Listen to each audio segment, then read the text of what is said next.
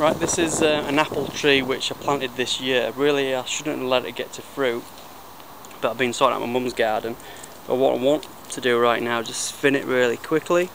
But when you put an apple tree in for the first time, it's best to take all the fruit off, to be honest, and let it root down. But if you've got a garden like mine where you've got loads of trees anyway, like this big one here, and that one over there, the Bramley, you know, if it takes an extra year to get decent fruit on this one, then so be it. It's not like I'm going to be without fruit. But if you're only one tree, you think, well, you know, let it root down for at least for the first year, take off any fruit like this and let it concentrate on its on producing roots rather than fruit, and it'll do a lot better for you the following year.